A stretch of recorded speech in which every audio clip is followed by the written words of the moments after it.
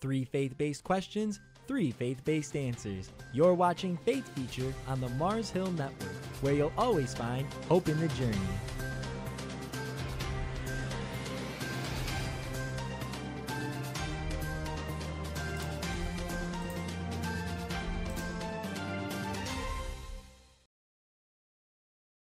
Hello, everyone. I'm your host, Teddy Caputo, and thank you very much for tuning in to Faith Feature here on the Mars Hill Network, where you'll always find hope in the journey. In our last episode, we brought you part 1 of our 2-part Faith Feature with Dr. Bruce Jones on how God called him to Christian ministry.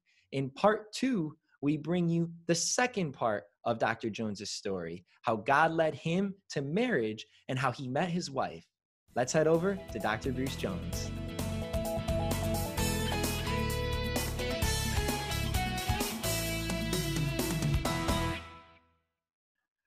I've been asked to share my testimony. My name is Dr. Bruce Jones, and I'm on the radio here at WMHR. And I talked the last time I mentioned some things about my call to ministry. Now I'd like to refresh that story and tell you my call to marriage. When I was on the way out of the Air Force, the question would be, where would I go to school? I was a novice Christian. I was now excited, having served in the Billy Graham Crusade for many, many nights.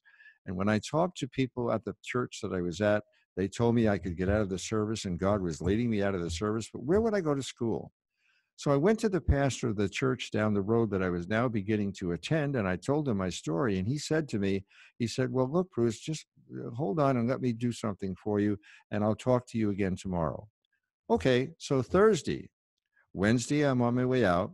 Thursday, I go to see the pastor, and this is what he says to me. I got you accepted at a Bible school. What? I hadn't had a resume, nothing about my educational background, but because of my commitment to Jesus Christ, this Bible school said they would accept me as a student. So now going back over that story, I'm not only on my way out of the service, I'm on my way to school, and that's where my story begins today. When I arrived on the campus, my wife was in the office, not my wife at the time. And I looked at her and I said, hi, my name is Lieutenant Bruce Jones. And she said, well, my name is Beth and I'm a senior. And she walked away. I thought, gee, a little iffy, but that's okay. But I began to get attracted to her, very attracted to her.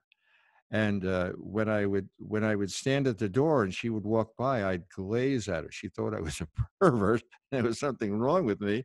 But I was just enamored with her. When I would sit in the library, I would look over the top of the book to see her. Now, she was a fine Christian girl. She'd grown up in a Christian home where her mother had Bible clubs and was a great committed Christian. Her father was not a Christian until she was an adult, but she, at the age of 4, had accepted Christ as her personal Savior, and then at 8, recommitted her life to the Lord in a much more intelligent and understandable way. And she was at this Bible school as well. Now, I began to find out that she was at the school, but she wasn't supposed to be. Why? Well, you see, she started out with her vision to be a missionary. And after 2 years in the Bible college, she decided that she wanted to be a missionary and she was studying for it. She was told by her doctor, you're really not physically equipped to be a missionary. So with sadness, she had to say, okay, then I'll just serve the Lord whatever way he wants me to, which then kept her an extra year, which is the year I showed up. So when I look at this story, God prevented her from going to the mission field where I never would have been able to marry her, and instead kept her there for me. Well, like I said, I became very enamored with her. And during the summertime, I worked for Child Evangelism Fellowship. And while I was there at a home one night, I was talking with people and I was talking about Beth. And the people who are so good, godly Christians said to me, have you ever surrendered her to the Lord and said, Lord, you can give her or take away? I thought, I have never really done that. And I decided to do that. And that night I was filled with joy because I said, Lord, I love this girl, even though we're not really that close yet. I really love this girl. And if you want me to marry her, great. And if you don't, I accept it. I'm willing to do whatever you want me to do. Well, when I got back to school that fall, I had a little retreat with myself on the weekend we started. And the Lord said to me, okay, now go ask her to marry you. Whoa, that was a big surprise. But I really felt compelled to do that. So I prepared my proposal. I sat down with her and talked with her. And after I finished telling her, my God had led me to this and led me through that and led me to this and led me to the point where I feel I should ask her to marry me, I said, would you marry me? She said, no, I don't think so. Well, I was shocked. And I went away discouraged, depressed, and wondering, why is this? But then the Bible, which is always our resource for all the trials we ever go through, came to light to me when it said to me, okay, so how did I get Eve for Adam? I had to put Adam to sleep to get Eve for Adam, which means I had to take my hands off of it now. I've been led to say, I want to marry you. Now she said, no, get your hands off of it, God said. So I had changed my attitude. I wouldn't take her home last to be with her. I'd take her home first. I was casual. I wasn't indifferent to her, but I was casual. And I was just thinking, I'll just have to wait now and see if God leads her to come back. Well, then one weekend, we were in choir together, and she said to me, I have something to tell you, Bruce. I said, what? She said, how about if we do a December wedding? What? I was shocked. I had waited, and now she says that. Well, I said I would be delighted to do that. So as it turned out, we were married in January, not December. And she has been my wife for over 62 years, and I'm deeply in love with her. And I can't imagine my life without her, although that may happen someday. But all these years we've served the Lord together in ministry. All those places I've been and all those things I've done, God has always put my wife behind me and given me great resources and great strength. So when I look back on that, I say, what if I had been not at New York? I would never have gone to that place where I went to school.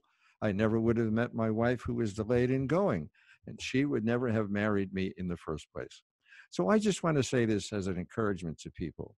God has a plan for your Christian life. Don't mess it up with your own plans. Let me be frank. Don't decide you know better than God what's best for you. Wait on the Lord. Trust him. Pray. Ask his wisdom. He will direct your paths. He says that in the Bible. You know the promises, even as I don't have to tell you them. The promises are there. If you trust in the Lord with all your heart and lean not to your understanding, acknowledge him in all your ways, what will he do?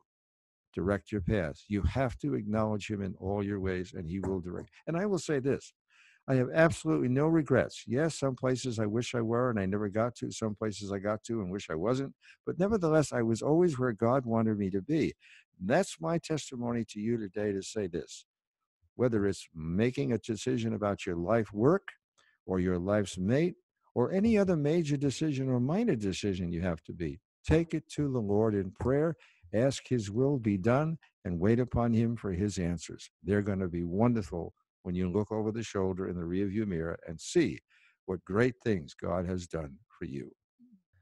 Wow, that second story is just as good as his first. Thank you very much, Dr. Jones, for joining us here on Faith Feature.